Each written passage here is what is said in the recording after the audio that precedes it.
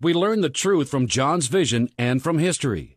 The woman astride the beast is drunken with the blood of the saints and with the blood of the martyrs of Jesus. Revelation 17, verse 6. It is a horrible picture, but one which history fully authenticates for Rome alone and no other city. Every citizen in the empire was required to be a Roman Catholic. Failure to give wholehearted allegiance to the Pope was considered treason against the state, punishable by death. Here was the basis for slaughtering millions. As Islam would be a few centuries later, a paganized Christianity was imposed upon the entire populace of Europe under the threat of torture and death. Thus, Roman Catholicism became the most persecuting faith the world has ever seen, commanding the throne to impose the Christian, that is, Catholic religion, on all its subjects. Innocent III murdered far more Christians in one afternoon than any Roman emperor did in his entire reign. Will Durant writes candidly, quote, "Compared with the persecution of heresy in Europe from 1227 to 1492, the persecution of Christians by the Romans in the first 3 centuries after Christ was a mild and humane procedure. Making every allowance required by an historian and permitted to a Christian, we must rank the Inquisition, along with the wars and persecutions of our time, as among the darkest blots on the record of mankind, revealing a ferocity unknown in any beast." End quote. Of course, not all dissenters openly proclaimed their disloyalty to Rome. There were secret heretics who had to be sought out diligently. The method devised was the Inquisition. In the opinion of Egyptian author Rollo Ahmed, quote, "the most pitiless and ferocious institution the world has ever known," end quote, in its destruction of lives, property, morals, and human rights. Lord Acton, a Catholic, called the Inquisition murderous and declared that the popes, quote, "were not only murderers in the great style, but they made murder a legal basis for the Christian Church and the condition of salvation," end quote. No absolution for Rome. Roman Catholic apologists deceitfully try to absolve their church of any responsibility in the actual burnings of heretics. They claim that the Inquisition was the work of the state. On the contrary, the binding force of the laws against heretics lay not in the authority of secular princes, but in the sovereign dominion of life and death over all Christians claimed by the popes as God's representatives on earth, as Innocent III expressly states it. The penalties were executed by the civil authorities, but only as the secular arm of the Church. Innocent III commanded the Archbishop of Auch in Gascony, quote, "We give you a strict command that by whatever means you can, you destroy all these heresies.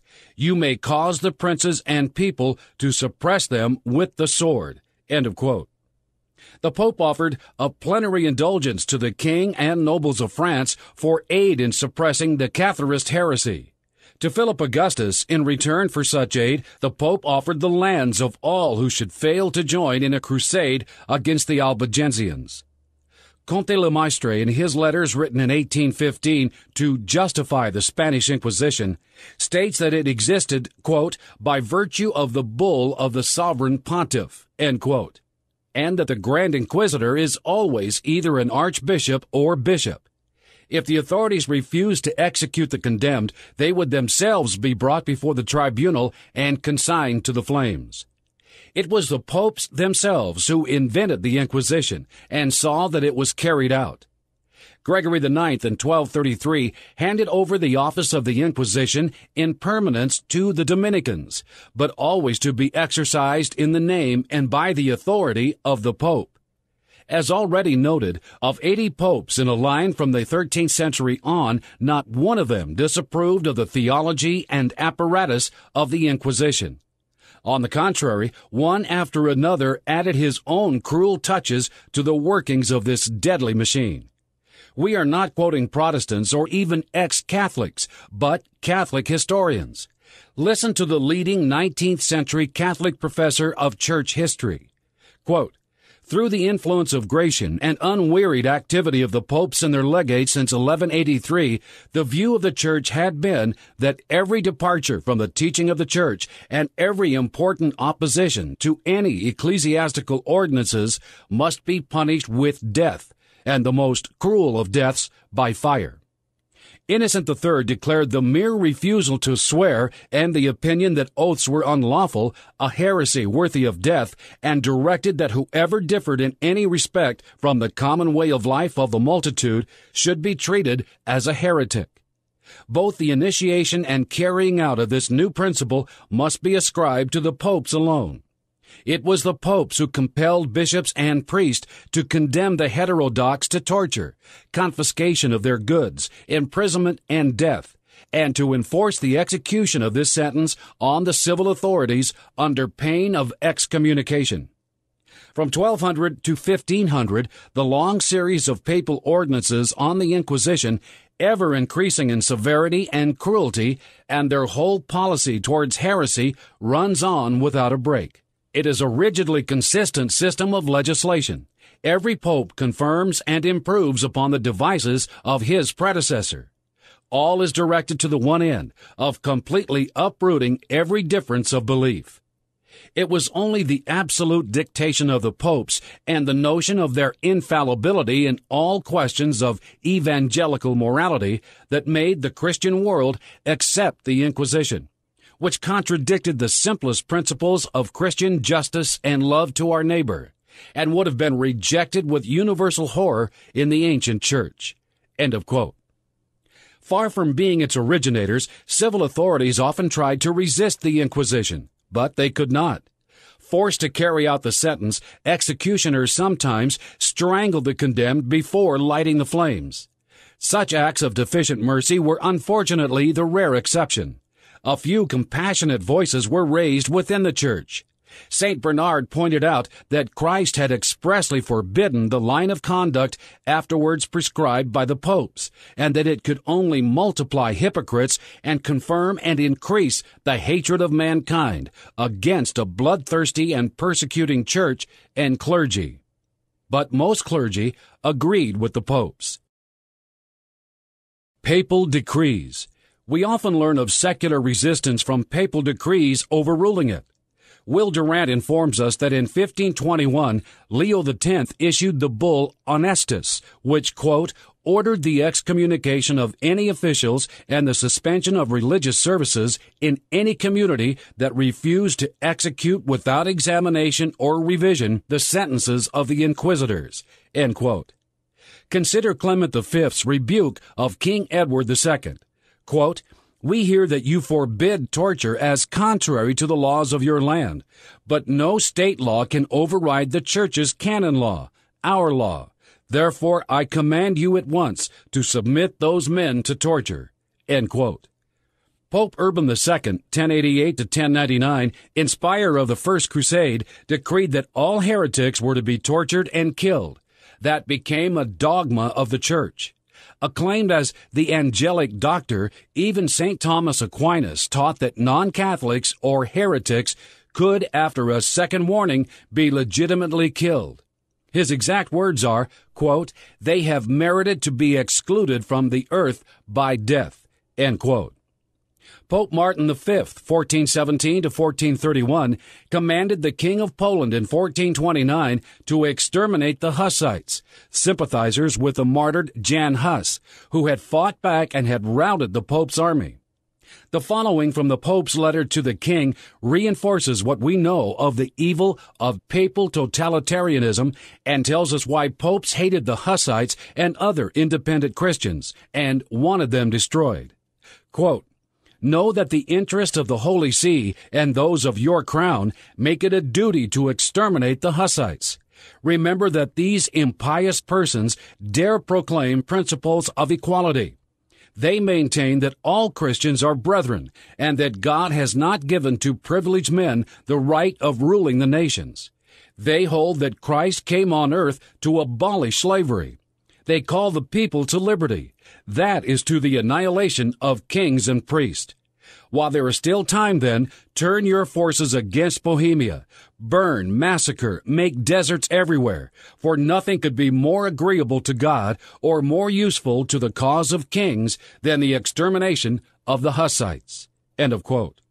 The popes themselves were the authority behind the Inquisitions. They wielded the power of life and death even over emperors. Had any pope opposed the Inquisition, he could have stopped it, during his papacy at least. Where do we read that the popes thundered anathemas against the secular authorities who imposed so many and such gruesome deaths upon their victims? Never. Civil magistrates would have desisted from these loathsome murders in order to save their own souls, but papal orders to stop the Inquisitions never came. On the contrary, the Roman pontiffs who originated and directed the Inquisitions threatened excommunication against any who failed to carry out the inquisitors' decrees. Today's Catholic apologists deny the facts of history and accuse those who present the truth of being unscholarly. D. Antonio Gavin, a Catholic priest and eyewitness to the Spanish Inquisition, tells us, quote, "The Roman Catholics believe there is a purgatory, and that the souls suffer more pains in it than in hell. But I think that the Inquisition is the only purgatory on earth, and the Holy Fathers, priests and popes, are the judges and executioners in it."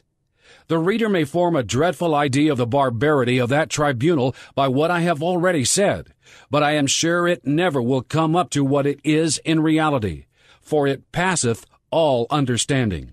End quote. The dogmas remain today.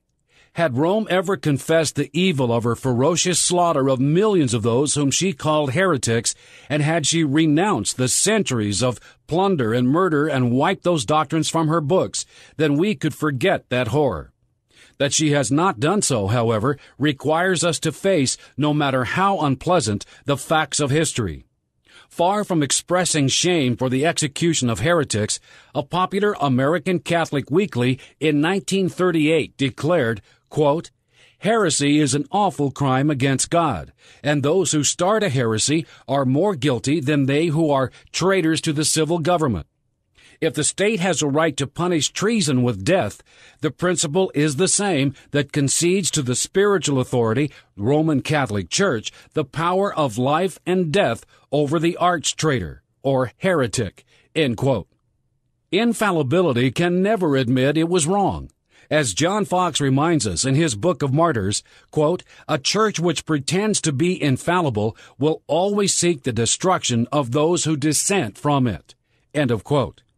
De Rosa points out that Pope John Paul II, quote, "knows the Church was responsible for persecuting Jews, for the Inquisition, for slaughtering heretics by the thousands, for reintroducing torture into Europe as part of the judicial process. But he has to be careful. The doctrines responsible for those terrible things still underpin his position." End of quote. Disobedience to the Pope became the epitome of heresy. Those guilty of it immediately lost any normal human rights and were summarily put to death. Consider Urban VIII's 1627 bull In Coena Domini. Gregory XI at first brought it out in 1372, and Gregory XII reconfirmed it in 1411, as did Pius V in 1568, who said it was to remain an eternal law in Christendom. Each pope added new touches until it was well nigh impossible for an admitted non-Catholic to exist in Europe, much as it will be worldwide under Antichrist for any who do not submit totally to him. The bull excommunicates and curses all heretics and schismatics as well as all who favor or defend them, including all princes and magistrates. This bull is still in force today. Nor could it be otherwise, with the ex-cathedra pronouncements of 4 infallible popes behind it. The absolutism remains, even though Rome is not presently able to enforce it so blatantly. The Code of Canon Law, Canon 333, Part 3, declares, quote, "There is neither appeal nor recourse against a decision or decree of the Roman pontiff." End quote. Vatican II, of course, says the same. The woman rides the beast, holding the reins. Incredible, but it happened. Heresy in the church's eyes was treated as treason against the crown. The church sought out the heretics, found them guilty, and handed them to the civil authorities for execution. As its secular arm, the state did the church's bidding in the execution of heretics, the confiscation of their property, and the enforcement of the church's decrees against them and their heirs.